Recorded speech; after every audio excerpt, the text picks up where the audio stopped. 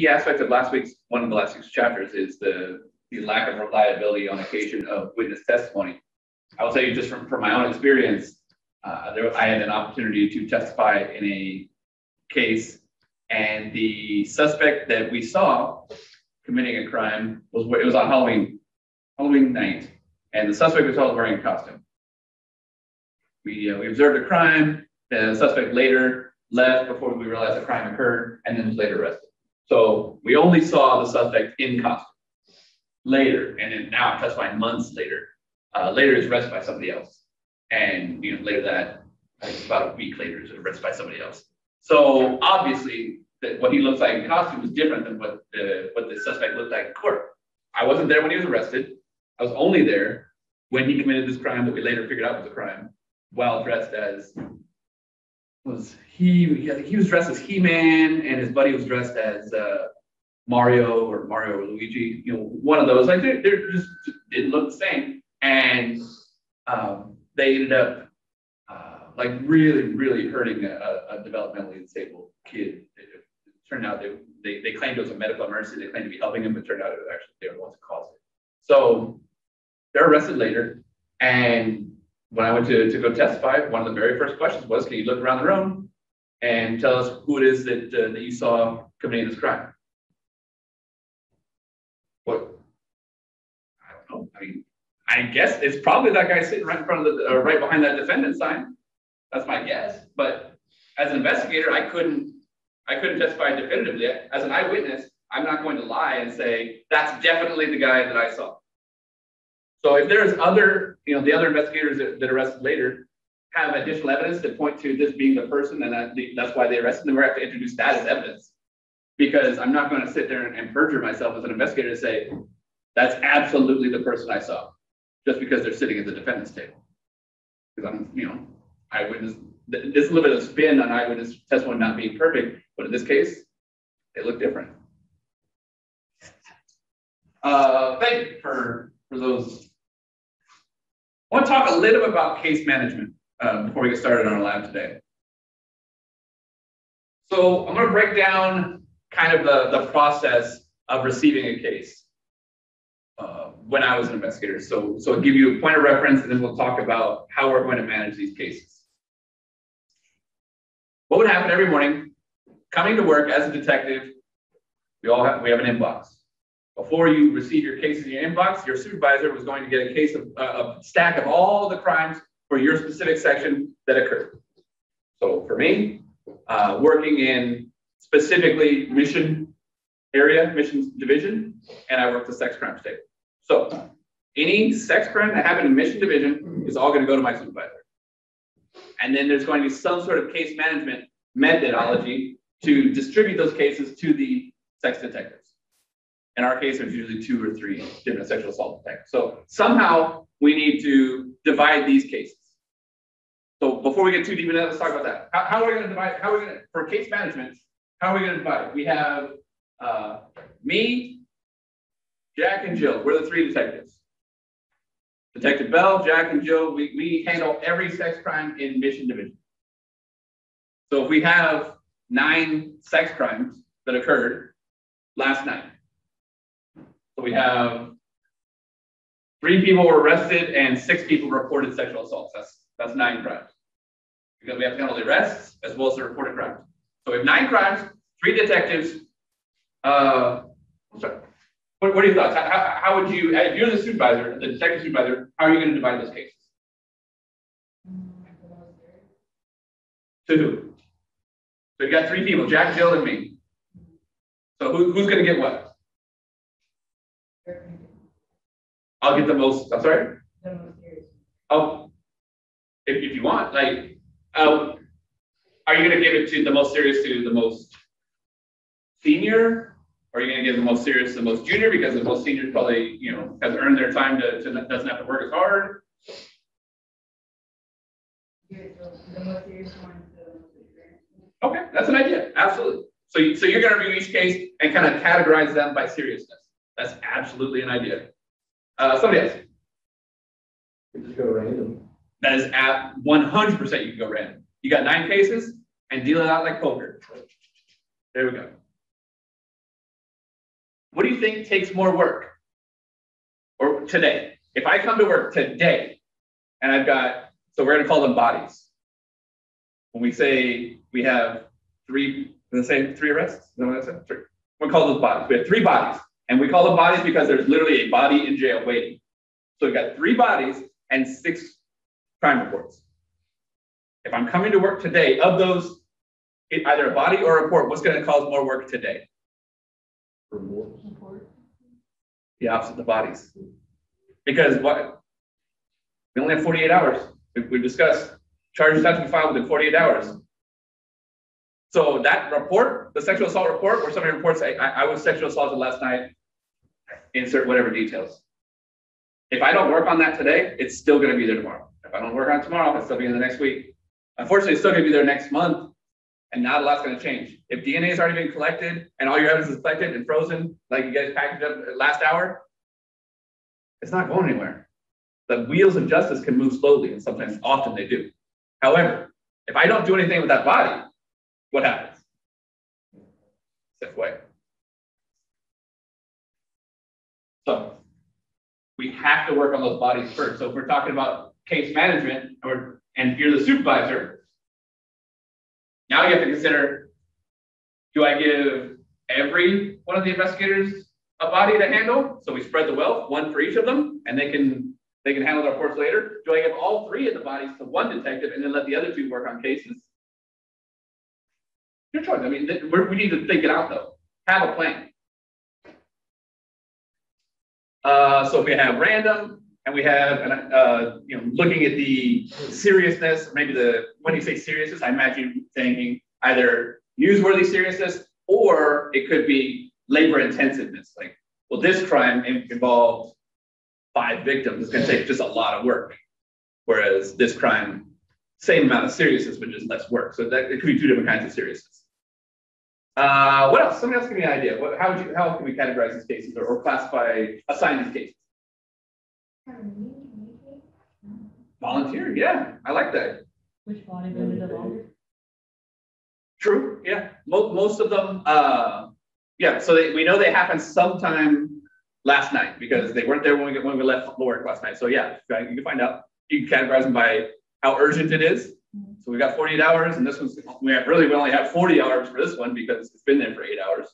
And then you said, yeah, we all just round table and say, oh, well, I like that case. Can I have it? Sure. One of the other common ways to do it, very common ways to do it, is by the map. You could just, if the station's jurisdiction, I mean, make it easy as a circle, and these are all our streets. You just have streets everywhere. You could literally just, if you have 3 detectives, you divide the map up and say, if it happened here, you get it. If it happened here, you get it. If it happened here, you get it. Most of my time as a detective, that's exactly how I got my cases. Just looked at the map, and every part of that map has a little sector. And if it happened in one of my sectors that I was assigned, Jack has this part of the map, Jill has this part of the map, and I got that part of the map. And if you come to work and those nine cases all happen here, it's gonna be a rough day for you. You think Jack's gonna say, hey, I'll take 6 of those, don't worry about it. You just got yourself 9 cases, 6 cases and 3 bodies. Because tomorrow, maybe Jill has the same thing. So it's just luck of the draw that way. What you can do to mitigate that, what's correct there? What you can do to mitigate that is maybe the sectors aren't necessarily the equal size. Maybe you have a sector that has more crime than others. So kind of more service area, same amount of crime. You can do that too. So now, moving on from the actual case assignments. Once those cases are assigned, we kind of want to lump those into, can I work these or can't I? The bodies, you have to, right? And there's so much evidence that somebody got arrested. So we don't have to worry about does it really look like a good workable case? Outside of sexual assault, let's use an example from, we'll talk about auto related crimes. Car So we have car break-ins, and then we have car theft from a car. One where like the door is locked, literally broke a window or pried open the door and took stuff out of the car. And then sometimes people just forget their stuff and forget to lock the door, right? A little bit lesser of a crime, but still a crime. It's still illegal to go into somebody's car that's unlocked and take their book back. So if the door, you come out the house and you realize the door is ajar and somebody took your book back. What gives it to you? No fingerprints, and there's no physical evidence and no cameras. How are you going to solve that case? If that case was assigned to you, or you're the victim, either one, how would you go about solving that case? No video, no fingerprints, there's no damage to the car because it was left unlocked, and just one item missing. No witnesses.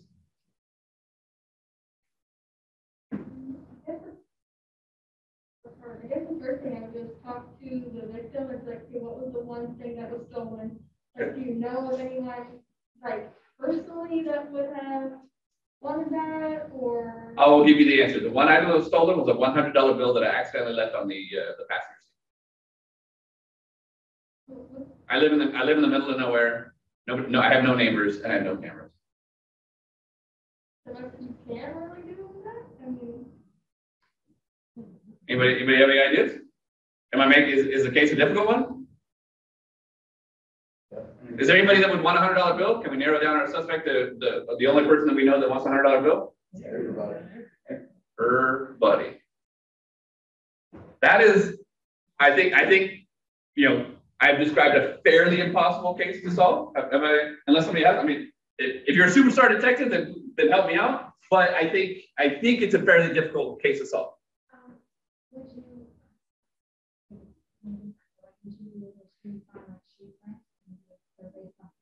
Sure. You could. Every time you suggest something like that, I'm going to take it away from you, though, just to make it an impossible case to solve. I'm going to say this on the same end, and they were socks only, no snow. Like there are just cases that can't be solved. Is the point I'm trying to make. You can search for fibers. Maybe they shed some DNA. I don't know what agency you're an investigator for, but if you have the money to check for DNA on a theft from motor vehicle, then you are in a fairly crime-free zone. In my jurisdiction that I work, there is no DNA being pulled on crimes like that. So we categorize that as that's a fairly unsolvable crime. So it's unsolvable for some really specific reasons. So we didn't just look at that and be like, that's hard. We looked at it and said, well, okay, first thing we thought, I told you there's no cameras. So that means you asked yourself, are there any cameras? And then I told you there's no witnesses. That means you asked, were there any witnesses? You looked at the report. I told you there wasn't any, there weren't any fingerprints. That means when you looked at that, you had this mental checklist, like, okay, what about this? What about this? And once you went down that checklist, you realized, I don't have any of that. We're going to categorize that as a fairly unsolvable crime. It's unfortunate, but we just don't have any, what we're going to call follow-ups. The follow-ups are what we're going to consider when trying to solve these crimes. We're going to want to know, can I do a follow-up and see if there's any witnesses? Can I do a follow-up, see if there's any shoe prints? Can I send a crime scene technician to see if there's any fingerprints? Can I go do a follow-up and check with the neighbors? Maybe they have cameras. These are all different. If you have something to follow up on, you're going to categorize that as, okay, this is a workable case. We'll keep transitioning back though, like a sexual assault. It's going to be very difficult for that as an investigator for you to check or not be able to check any follow-up boxes. Something in a sexual assault is going to be worthy of a follow-up. So in the jurisdiction I worked, we called them category 1, category 2. Category 1s meant you had something you can do, some sort of follow-up. There's a video, there's some DNA, there's a witness I can interview, there's a victim that I can interview that has some information that's worthwhile. Those are going to go in a certain file. Those are going to go in my workable file. But then we have our category 2s, cat 2s. Those are just kind of going to get filed in some jurisdictions. Like, what else? Like I asked you, almost literally, what else are you going to do? unfortunately, in those situations, if you don't know who broke into your car, or in this case, stole from your car, neither do I. As an investigator, you're not magic. You have access to tools, but if you're out of tools, there's nothing else. You're not just going to hold on to this case and hope for a miracle. You're just going to close it out. There's no follow-up. And that's the term I want you guys to remember, is these follow-ups. So let's talk about this checklist that we're going to create in our head. We're not just creating our head, we're going to have a checklist. So,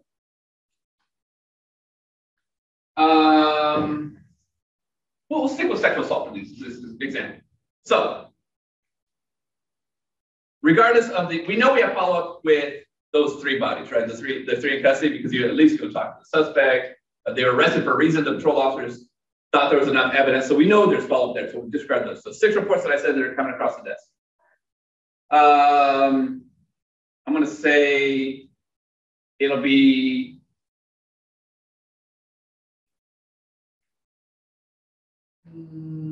okay. Well, we're just going to call it it'll be a male-female sexual assault on a date. That'll be our scenario, and we'll plug in without too much graphic detail from there. Melina, I'll go with you. What's one of the first questions you want to ask in that checklist, in that crime that we talked about? What do you want to know in that case to figure out if it's solvable? Any witnesses? That's great.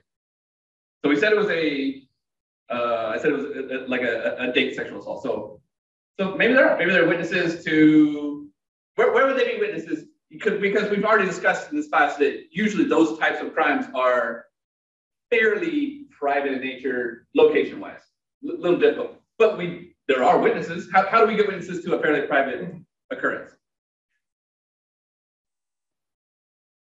Do they have to be in the bedroom at the same time? What would have evidentiary value that witnesses could see at the bar? There we go. 100%. If somebody was at a bar previously or on the date previously and put something in a drink, bingo, that's great. And then did you say something? See somebody leaving the house. Leaving the house. Oh yeah, afterwards, both arriving or leaving. Yeah. Roommates. They're not in the room at the time when it happened, but they saw the person. Noises. They don't have to see. Witnesses can be auditory. Neighbors can hear things. Neighbors can see somebody arriving. So yeah, exactly. Witnesses. So why do we care if somebody saw them arriving? If they weren't in the bedroom, they didn't see the crime. Why do we care if we saw somebody arrive? Suspect, they were here at this time based on this witness. So like a time frame then. Yeah. Yeah. Time. Exactly. Zoe, in this case, did I tell you who the suspect was? So we don't know. As investigators, we don't know who the suspect is. So who does? Victim? Maybe those witnesses. That's why it's important to talk to those witnesses, because you literally don't know who your suspect is, but somebody does. So it may not be necessarily the behaviors that the witness can provide, but just the mere identity. You could go and talk to somebody who saw them come and go, or saw them at the bar, and say, okay, well, what do they look like? Now we can nail down who they are. Remember, we still need to figure out who they are, perhaps. If it's a date, the survivor is probably going to have some good information, some good follow-up information for you. And as a survivor or victim of this crime, they are a witness. When it comes to court, regardless of being a victim of a crime, you're still going to testify as a witness if you get called to the stand. So they are your best witness. So your first call is probably going to be to that survivor to find out what happened. The report's going to have some information, but you're going to want to follow up on that. So in that scenario, you're going to have automatically, looks like we have category 1, because we're going to be able to follow up on witnesses and the victim. Let's see. They said, what else would you, if now that you got that case, we've said that you have a sexual assault case, it was a date situation. What other questions would you want to ask yourself as far as finding evidence or follow-up options? Were there any cameras or anything around, like the time, not the time that it occurred, but basically maybe beforehand, if we had that time frame when they arrived at the house, are there any cameras showing like where they were beforehand as well? And get more of the story, as you could say. Sure. Yeah, you always want a more universal picture of the story, more than just what the eyewitnesses can provide. So with that in mind, where are you going to start looking for cameras? If you're the investigator, what are some camera options you have?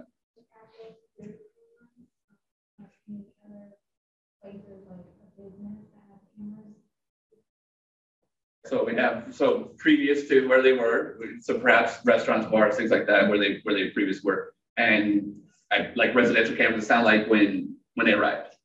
Okay. What are your thoughts? Any other places you would start looking for cameras?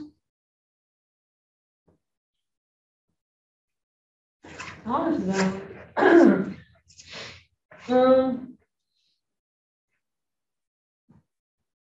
do like a 10-block radius. Like a 10-block radius of the residents? Around, like, yeah, like around. You can stop by a gas station beforehand. Another business that we get. The other options, depending on the jurisdiction, whether rural or urban jurisdiction, we have traffic cameras, red light cameras. We have some jurisdictions have little public cameras, just pole cameras that are available. With the proliferation of ring cameras, doorbell cameras, those are huge. A lot of burglaries are getting solved with the use of that. There's, as they say, there are cameras everywhere. And just need to kind of sometimes think outside the box and think, well, where am I going to look to get this footage? And the idea of 10-block radius, you can absolutely canvas. Will be 20 block views a lot or 20, I think this goes back to the significance of the crime that she was describing. If you have a very significant crime, your resources are going to be more available. If you have well, in this case, it's very hard. I wouldn't categorize any of these sexual assaults as a minor crime, but you're going to have to categorize that. You're going to have to do your own case management. If you have those 9, if all 9 happen in your sector, you're going to have to categorize your time and prioritize your cases at some point. You're going to prioritize them by what can I work? Can I get this off my plate faster? I know who this suspect is. Can I just go arrest them and file this case? Or I know there's not enough evidence that this case is just unfortunately never going to go anywhere. He said, she said, no witnesses. I'll do my due diligence. I'll investigate as hard as I can. I'll give it to the district attorney, but I suspect it's probably going to be rejected in this case. And I can get that off my case load as well. Those are options as far as managing your own cases, because when we talk about case management, we talked about supervisor assigning. It's more case assignment than case management. As an investigator, you're going to have to prioritize your own cases, and those are some of the ways you can do that. And if you have a case that's significant to you, then yeah, you're going to put some on the back burner and then do a 20 block. You may have to reach out to other resources. Maybe other investigators can help you. You're not an island. Hopefully, you're working in an area that has resources for you to use. You can always use just other law enforcement employees. Depending, again, you can't go to the well too often. You can't, every case you can't do 20 blocks and keep pulling people to help you because you can't cry wolf. But it happens. I've done it. I've pulled in resources from all over the city for a significant case, saying, hey, we need this. We need 50 people to work this because it's a very specific, significant case, and because I only asked one time, I was able to get those resources. Going from there, I want to mix it up just a little bit. I know we said that very rarely is there a case in today's climate of an unseen sexual assault suspect. We said that very rarely, it's just not happening too often where people are just jumping out of the bushes to commit these assaults. However, I'm going to present that scenario to you for discussion purposes. We will give that scenario some sort of assault. It doesn't have to be sexual. We'll say robbery. This will be a robbery. Guy jumps out of the bushes and robs you, and then runs away. There are witnesses. Do we know who in this story? We don't know who he is. How are we going to find out? We said that we checked on cameras. No cameras, but you saw him, and the witnesses saw him. How can we go about getting? We don't have any pictures of him. How do we get pictures of somebody that we've only seen but don't have any photographic evidence of to the public or to the investigators? Sure, you can describe it. So I can write down, okay, he has blonde hair, and I look for a guy with blonde hair, look for a guy who's about 6 foot, look for a guy with a scar on his forehead, look for a guy who only had one eyebrow, things like that. Like just, I could write down a list. That's an idea. Sketch of the person. Sure, yeah. Again, depending on jurisdiction, you can have access to somebody who can draw a picture, just kind of like you've seen on TV. I've done that many times where in those sex crimes that, hey, I don't know his name, but I know it is. So you can have an artist come in, and we had at our agency had artists on staff, or at least on contract. I don't know if they're city employees or not, but they at least under contract to come in and interview. They're skilled at interviewing the witness and doing a sketch. And there's a very specific process that I'm not necessarily privy to how they do it, because sometimes they're only drawing a portion of the face. And okay, now they're not drawing an entire face and say, okay, now fix the forehead. They're okay, let's talk about the hair, and they draw the hair. Okay, now let's talk about the forehead. And they draw the forehead. Tell me about the nose, and then they go about it. So it's a very interesting process. Yes, ma'am. Actually, I forgot what it was. Oh, it sounded like a good one too. It was a good one. So we see that. Oh wait, I got it. Oh, Sorry. yes. So say he gave you information on the suspect and everything. So can't you use like old like photography, like mugshot?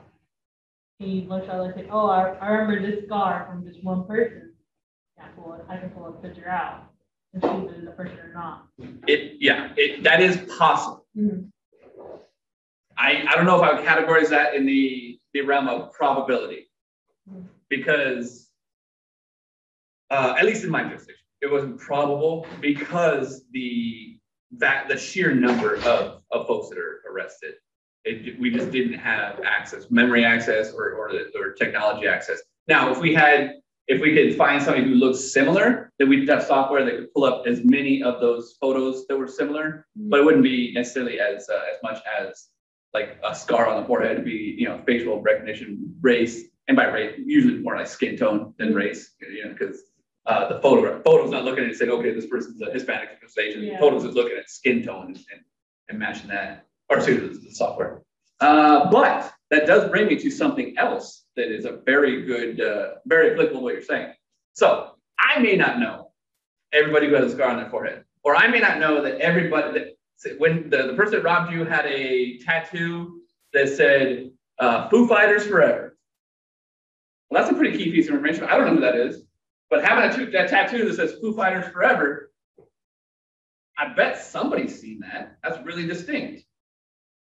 And when police officers are out in the field and they're interviewing people, they stop somebody for a ticket, don't give them a ticket, or they stop them for suspicious activity, they have field interview cards that they will write down, hey, I had contact with this guy. I thought it was a little weird that he was in the back of this, he was in the back of Kohl's at 2 a.m, but I don't have any evidence to arrest him. I still think it's a little weird. So I think I'm gonna write down that I had contact with him, and I'm gonna write down, hey, this guy was behind Kohl's.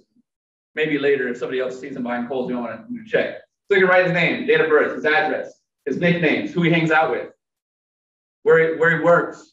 I think I said nicknames already. But also, you're also going to write down, this guy, Michael Jones, has a scar on his forehead, and he has a tattoo that says Foo Fighters Forever on his right arm. And then some sort of analyst is going to enter that into a computer. And then you get a case where this guy got robbed by a guy he doesn't know. In fact, the guy had a mask on before COVID, before masks were cool. But he was wearing a tank top, and you saw Foo Fighters Forever. I bet there's not too many people that have that tattoo, so you just plug that in the computer. Hey, I wonder who's got tattoos that say Foo Fighters Forever. And boom, Michael Jones pops up. Sucker. You got him. So it's similar to what you're saying, but not necessarily with photos. But there are the scars, marks, and tattoos that are going to be documented in these field interview cards. And those are the tools that you can use to search through if you have some sort of identifiable information on your suspect, but your suspect is not identified. Hopefully you can use them to identify your suspect. Now, take away the mask part of that. What we can do, now that if you get robbed without a mask, you saw the guy's face, you don't know, you never seen him before in your life, but you saw the Foo Fighters Forever tattoo. As an investigator, you pull up, you type that in, there's only really you only have one guy in your area that has a Foo Fighters Forever tattoo, what are you gonna do with that information? I'm sorry? Call him in for an interview? Sure, you can absolutely. Let's call whatever I called it, Michael Jones. Mike, you can call Michael Jones. Hey, you mind come on down? Let me holler at you for a minute. Absolutely. Yeah. What about our victim? What are we going to do with our victim with this information? So now we have a picture of Michael Jones. Michael Jones says, you know what? I'm all set. I don't really feel like talking to the police. A lineup. Tell me more about that. You can get multiple pictures and then have the victim and ask which one. Absolutely. You could do a photo lineup. Photo lineup has a couple different options.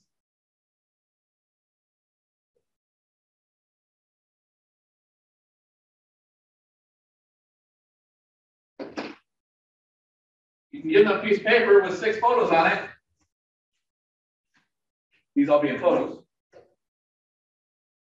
And say, anybody on this paper look familiar? You know that the guy you think it might be is on that piece of paper. Are you going to tell them which one that you put Michael Jones in? No. Why not? Because you can make them think, oh, he knows who it is. I'm gonna go with him. The peer pressure. Exactly. You don't tell them which one you think it is. In fact, you're probably not going to, because there's only one person that has that Foo Fighters Forever tattoo. So you're not going to put a picture up there where he can see the tattoo either. You're just going to show 6 pictures. If Michael Jones, right? Yeah. We're going to put Michael Jones here. Michael Jones is a white guy. That's Michael Jones. There we go.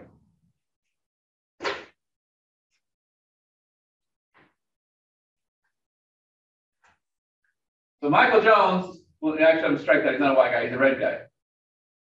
Michael Jones has red skin. And then you're going to find, obviously, you got to find 5 other people to put in this lineup. So hypothetically, one of the descriptions was he wasn't wearing a mask, he had red skin, and he had Foo Fighters Forever tattoo. That's your description. So when you make your lineup, write this. You put Michael Jones, in this case, you put Michael Jones at number 2, because you think it's him, because you found a picture of the Foo Fighters tattoo. You're like, oh, shoot, look at that. He has red skin, just like the guy described. I think this guy may be our guy. So let's put him in the lineup here with 5 other people that have green skin. Michael Jones has red skin. We put in a picture with 5 other, a piece of paper with a picture of 5 other people. They have green skin. Are we good there? Why not?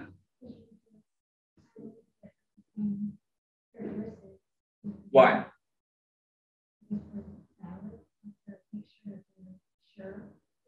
Make sure there really is a difference.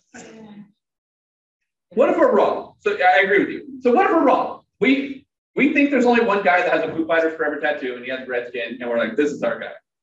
And we have put him with the red skin up there, and then we have 5 other green skin people. And it comes to find out that there's another guy with red skin and a Foo Fighters Forever tattoo. Even if there's another guy, even if this doesn't look like our guy, which one do you think he's going to pick? He's going to pick the only one that has the descriptors that he gave. He said it's a male with red skin. You only got one option there, then that's our guy. That's what he's going to, now you put a case on. So what you're going to want to do, well, how do we solve that? How do we fix that? How do we fix this? There you go, yeah. Make them all red skin. Or make them all green skin, or whatever. Make them all with long hair. If you can find 5 other guys with tattoos, or scars on their forehead, do that. If only one, if your suspect is wearing glasses and there's only one picture of one guy in there wearing glasses, which one's getting picked? Okay, so make them all wearing glasses. If your suspect is white and you put a white guy, 2 Hispanic guys and 3 black guys. Or if your suspect is male, you put 1 male and 5 females. Like it's just not going to work. You have to have the similarities that you're saying for the validity. That's how you know that you're more close to getting the correct suspect. The true name of this investigative tool is a photographic lineup. Sometimes you'll hear that's called a 6-pack. However, there are a couple different ways we could present these. We could do it like this. But studies have shown that perhaps, and there's some controversy and some leanings both ways. This is the way it's all kind of like, this is the way it's always been done. But there are studies out there that are exploring the idea that this is not the best way to present 6 photographs. Because of some, like we talked about last week, the lack of witness identification, that witnesses are wrong sometimes. Sometimes, so when I said it is a piece of paper with 6, it's literally just that. You just pull it, it's an 8.5 by 11 sheet of paper with 6 photographs on it. The other option is, or anybody have, can we think of another option before I give it to you? We do have an in-person, I'm going to touch on that in a second, but photographs specifically, can we think of a better way to do, or a different, not even better, I'm not going to say one was better than the other, I'm saying that it's being looked at. So this is all 6 at the same time, what's the other option? Separately, one at a time. It's being explored. The idea that I'm going to hand you, I have a stack of 6 photographs. I'm going to hand you one photograph. Is this the person? No? Put that away. What about this one? Is this the person? No? Okay. And then you go through it. What do you think that some advantages of those are?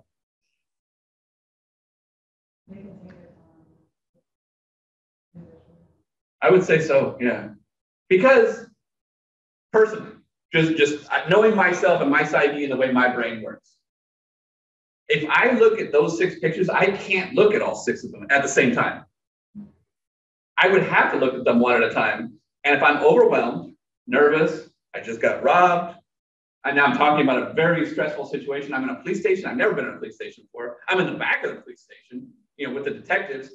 I'm intimidated, and then boom, now I'm looking at 6 photographs of people that I've probably never seen. My brain is might short circuit a little bit, just a lot going on.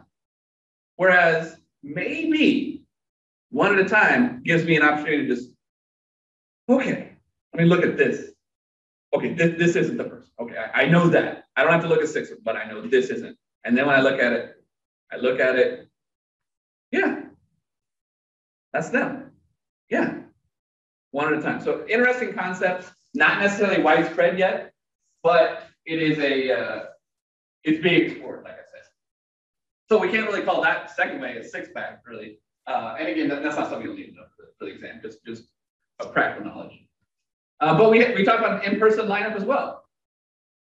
So in that scenario, guy jumps out of the bushes, runs, and we think we know who it is. We're not sure, and we can put him. Can we do an in-person lineup for that?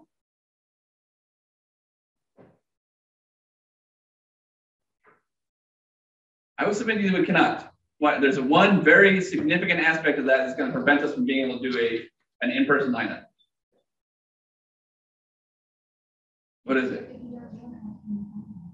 If you don't know, how can you find it? So how are we going to get Michael Jones to stand in a lineup if we don't even know who Michael Jones is? 1, we have to know who he is. 2, doesn't he have to already be in jail? Because we can't just snatch him up. I can't just go kidnap him and put him in a lineup.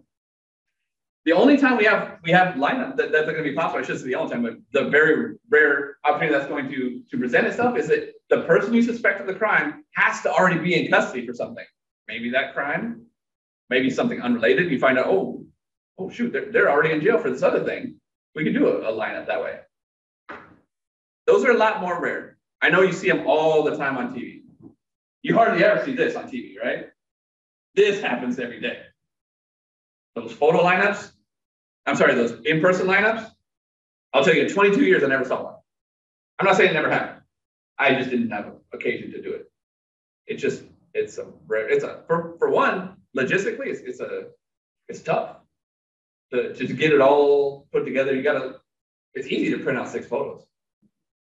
It's difficult to get all those people lined up. So although you see it on TV all the time, awfully, awfully rare.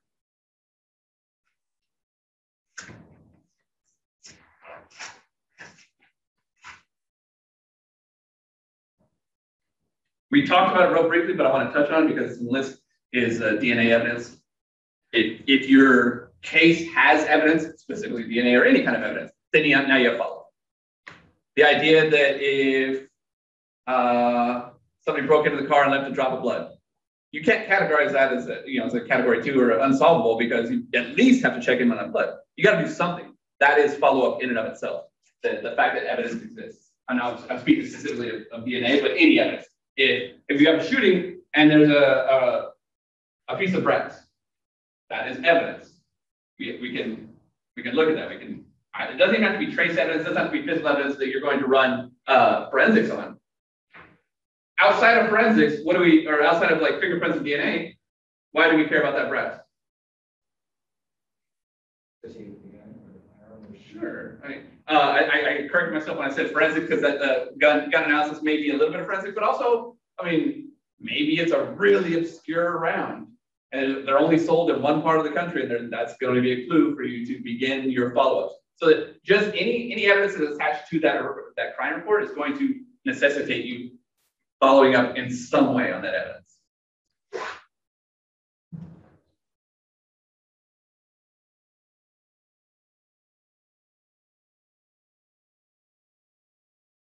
And just one thing to touch on the witness identification. The victim is going to be able to identify the suspect. It's going to bolster your ability to follow up. Going back to the gentleman when Michael Jones had the mask on. In this case, no sleeveless shirt, no Foo Fighters Forever tattoo. All we know is that we have a male white wearing all black that robbed him. And he was wearing a ski mask. All he saw was that his hands were white. We're not even really sure if he's white or just light skinned something else. If we somehow suspect somebody of committing a crime, if down the street we have somebody who committed a crime without the ski mask, and they're arrested, like, well, that's a male white. He committed a robbery a block away about 10 minutes later, and then we bring that guy and say, hey, is this the guy that robbed you? Can he identify? No, it's going to be very, very difficult. So now we're presented with a case that's going to have a lot less follow-up, despite the fact that he was seen. So the ability to identify the suspect is going to also be on your checklist for follow-up.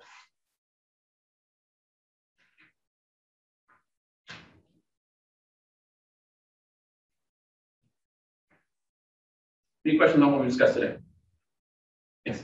I haven't read them, but like for a photo lineup or even in person or whatever, how do you get like the other 5? Do you like put an ad in the paper, like you look like this, come take a picture, or like how do you get them? Most common are 2 databases. One, the database of all the other booking photos. I'm sure you can find 5 people. If you have a suspected criminal that looks like this, you can probably find 5 other people that have been booked sometime in the last 10 years that kind of look like that. So you take their booking photos or driver's license. Just open up the DMV website, or not DMV website, the DMV database that you have special access to. And then because sometimes your suspect has never been arrested before. You gotta be arrested for the first time sometime. So you're gonna go and get your suspect's photo out of the DMV website or DMV database, and then you're just gonna find 5 other people in the DMV database. You type in your parameters, it's gonna pull up. Usually the software that we used was you didn't have to necessarily type in the parameters. You would upload 1 photo and you would just find 100 photos that look kind of like it. And you just pick 5 because it's software. It's not going to be perfect. Again, and it's going to look at some things that not always, they're always going to be perfect. So maybe it's looking at the hair color, the skin hue, and the facial features. But one guy's got super long hair and their suspect doesn't. So you can't use that one. That's where you're going to get your photos. Any other questions?